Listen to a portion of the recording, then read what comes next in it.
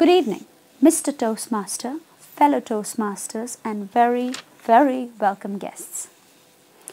The topic of my speech today is the truth behind the secret, based on the study of the human brain. So let me start by asking you a question. How many of you have read the book The Secret? Great. And for those of you who have read the book, how many of you can actually say that you have indeed found the secret to success? Well, the book The Secret was released in 2006, and the movie The Secret was released 7 months prior to the book. This book gained so much recognition and was in such high demand that it sold 19 million copies worldwide and was translated into 46 different languages. Rhonda Byrne, the author, actually based the book on another book which was written by Wallace Wattles and was called The Science of Getting Rich. The book The Secret is based on 3 very simple principles: ask, believe, and receive. But given the great popularity of this book, finally, it received an equal amount of criticism. Why? Ladies and gentlemen, just like anyone else out there, I had a dream. I wanted to succeed in life. I wanted to make a success of my life. I dreamt of helping hundreds of people. Children, the aged, the youth, the disabled, women in need, the poor, the sick. And I wanted to do this in the biggest way possible. It's what my heart cried out for. But I knew that I couldn't do this if I wasn't successful enough myself. And I had 3 very important questions that I needed to find answers to. Number 1 was, how does a man succeed?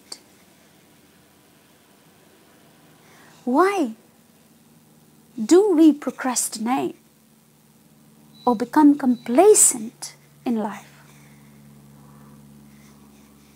And more importantly, at least in my case, I wanted to know, why does poverty hold us down?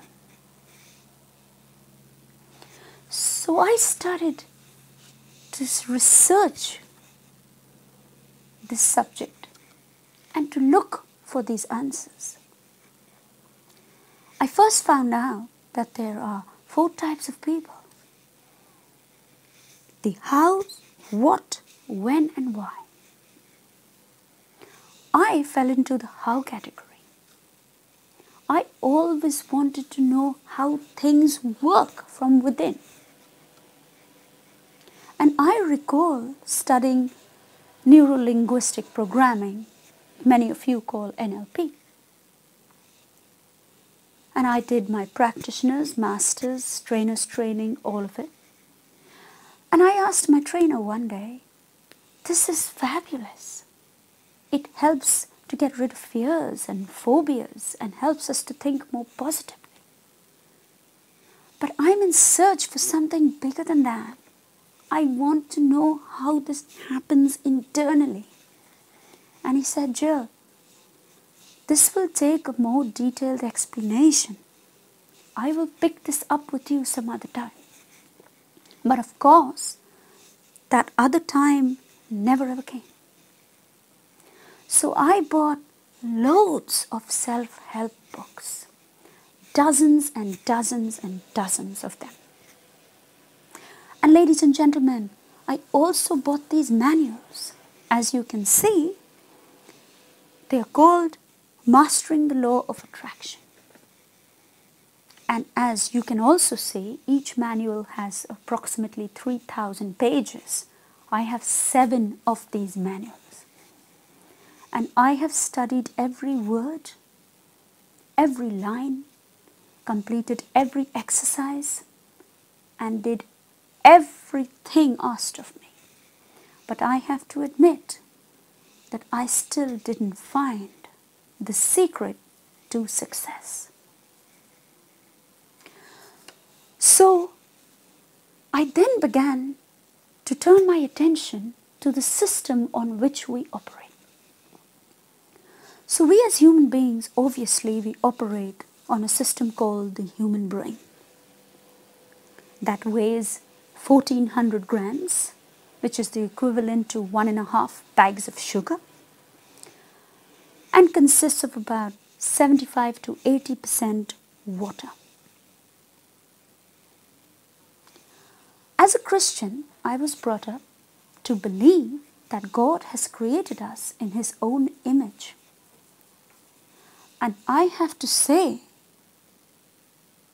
that I honestly 100% believe in that. Why? Because 99% of our mental faculties are alike in every way.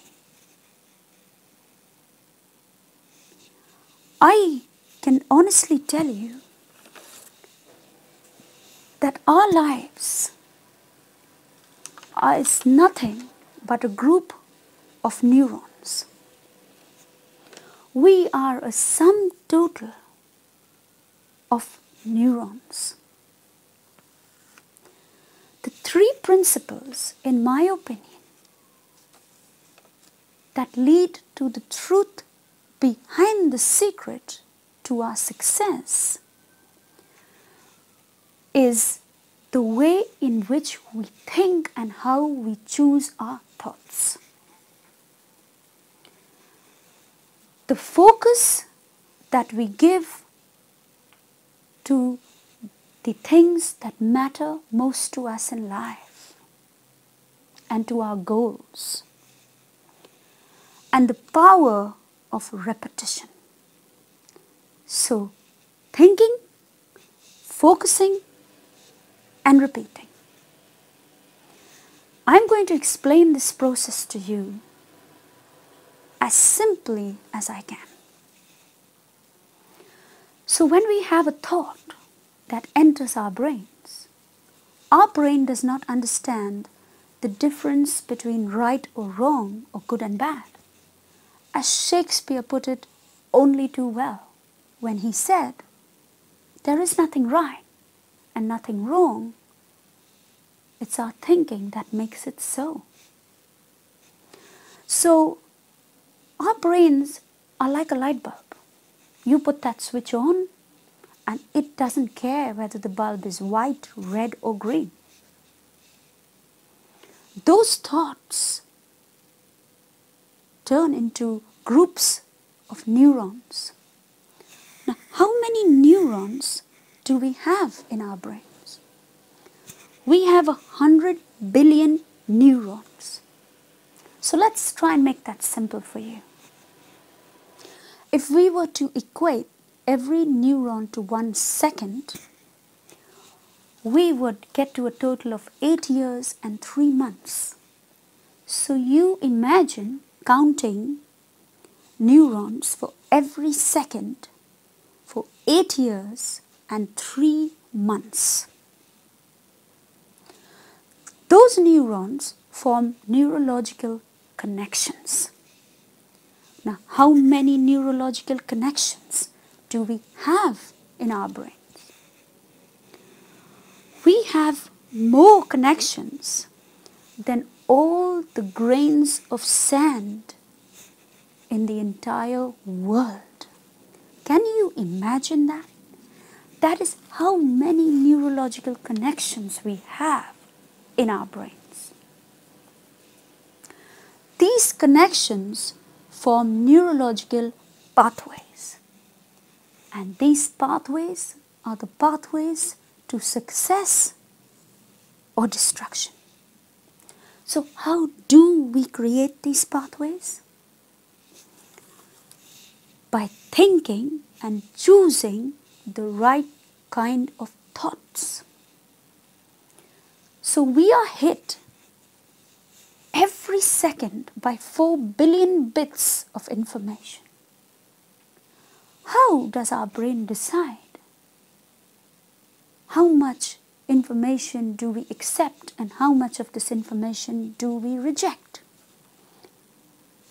Because, as you may be wondering, our brain only has the capacity to accept 2,000 bits of this information. So, from 4 billion bits, if we can only accept 2,000 bits, it has to reject majority of that information. So, for example, if you've had a quarrel with somebody you are very emotionally attached to, you will notice that you will focus on just that because it's troubling you. Or if you have to get a job done, you will focus and get that job done. Have you ever wondered that sometimes when you've had a bad day and you've had a quarrel with someone, you've got home, and maybe by then all the issues are solved, but you've had this thought that you hadn't really got much work done that day? That's because you have the power of choosing your thoughts. You choose those 2,000 bits and the rest is rejected. So, for example, when you choose these thoughts and these neurological connections are formed, then we need to ask ourselves how many times we do that task. So it's like taking a wall, and every day or every second we take a spade of cement and we plaster that wall with cement. And slowly, over time, the wall becomes smooth and lovely. Similarly, every thought, right, wrong, or indifferent, our neurology takes that in, forms these neurological connections, which in turn form neurological pathways. And you have, as I said, so many connections in your brain that they are equivalent to more than all the grains of sand in the world. So, ladies and gentlemen, I leave you with this research. And I would like you to form your own opinions on the truth behind the secret, and to remember just 3 principles.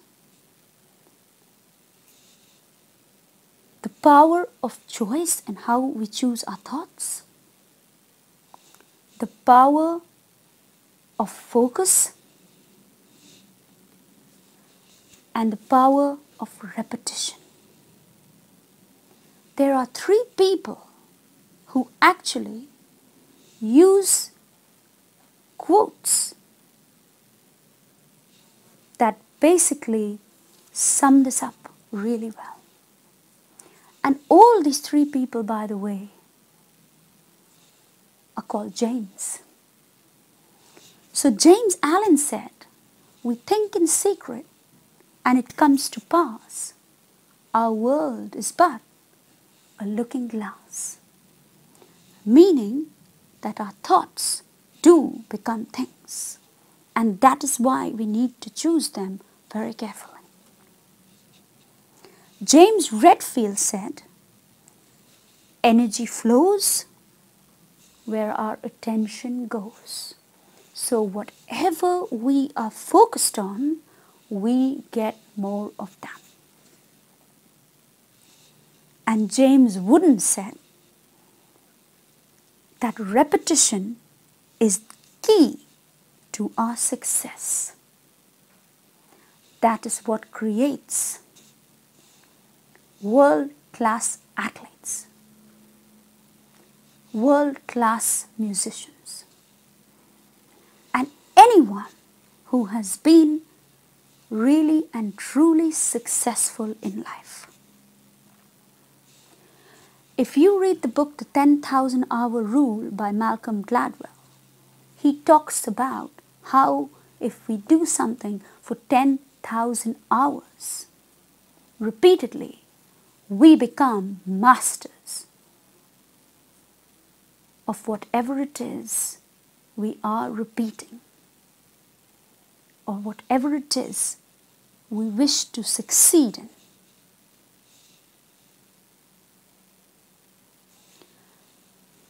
I'd like to ask you to take a moment to think about this and to understand